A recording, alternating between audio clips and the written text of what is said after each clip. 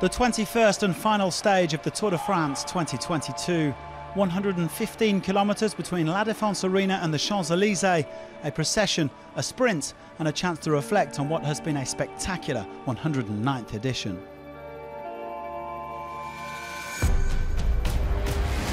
Chute, grand glisse pris dans la chute, prepare this is the crash. Yellow jersey, Wout van Aert is in a drop group. This is Jonas VINGEGAARD. Bike change for Jonas VINGEGAARD. I think we, especially with Jonas, we keep everything good for GC, not too much damage. Then it was just going with the flow. An attack then of the white jersey on the wheel of Jasper Stuyven.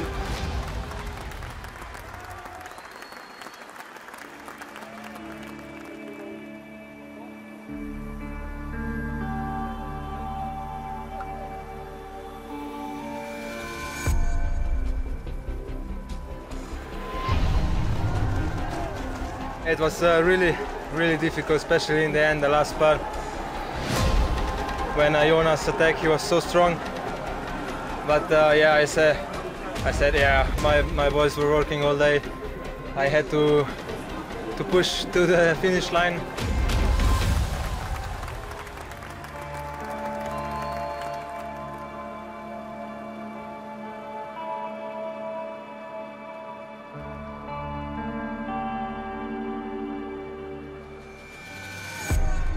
Attack of Jonas VINGEGAARD, going for glory, going for yellow.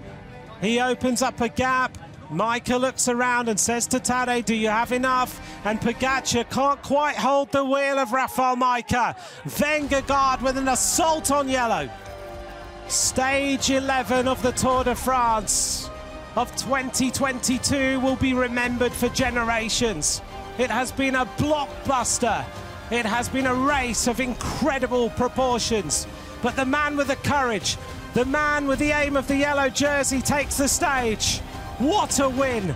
Jonas VINGEGAARD blitzes the Tour and takes yellow tonight.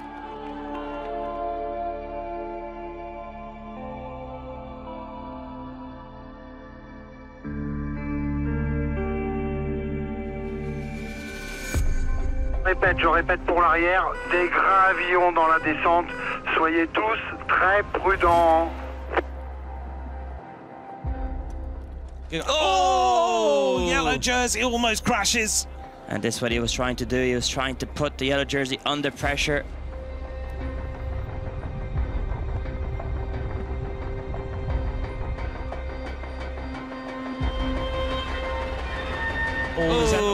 POGAČAR overcooks. Oh, crash of the white jersey.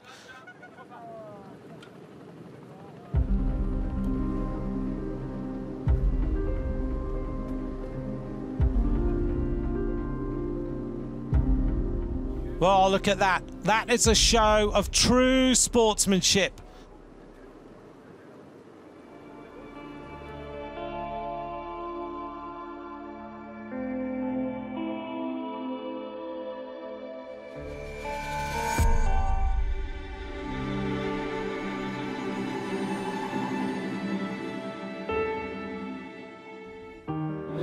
Yeah, I'm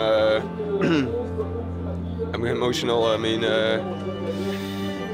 winning this Tour de France as a team is it's really special, and also today was like a dream scenario. Having my two goals on the finish line means even more to me.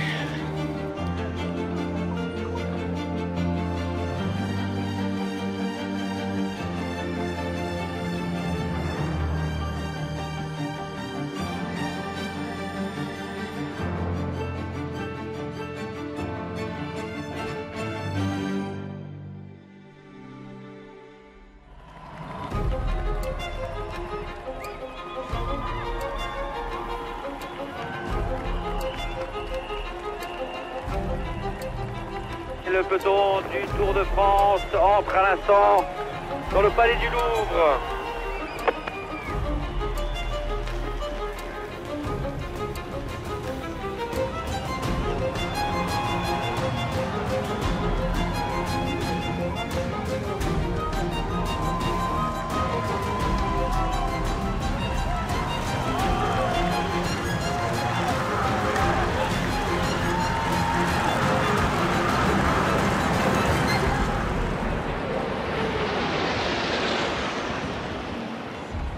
As ever, the intensity ramped up a notch once they hit Paris. Several riders tried their luck, but the fast men haven't had many chances this year, and their teams were determined to make it a bunch sprint.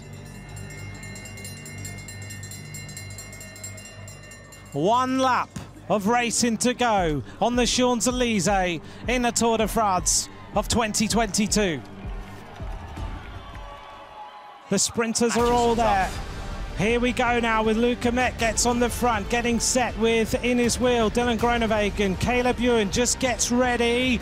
Met gets now, starts to really up the tempo. It's not far from the finish line now. Met gets looks around for Dylan Groenewegen, looks for the sprint to start to happen. Pedersen is there, Philipsen is there. Here goes Dylan Groenewegen, he's hit the front very, very early. Philipsen dives, Ewan is bumping, almost crashes on that side. Somehow hits the wheel, and it's going to be Jasper Philipsen and Groenewegen. Kristoff sneaks through in the middle. Jasper Philipsen wins on the Champs-Élysées, second stage win in the Tour.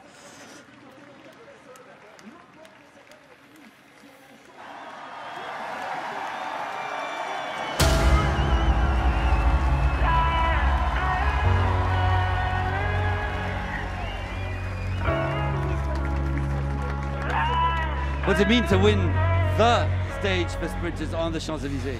I cannot believe it's a childhood dream coming true, and yeah, this will take this will take a while to realize. And I'm just super proud of the team, and that we could finish a tour like this. It's a cherry on the cake.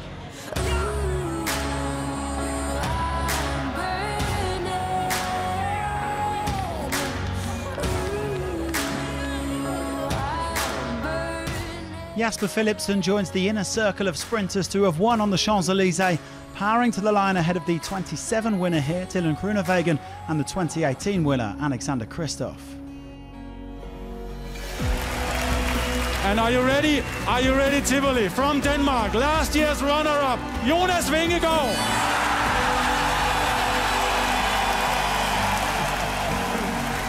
Am I right if I'm saying that you are a bit touched emotionally right now? Yes, I could tell. Who takes the final position of you two guys? Vingegaard. Vingegaard, okay.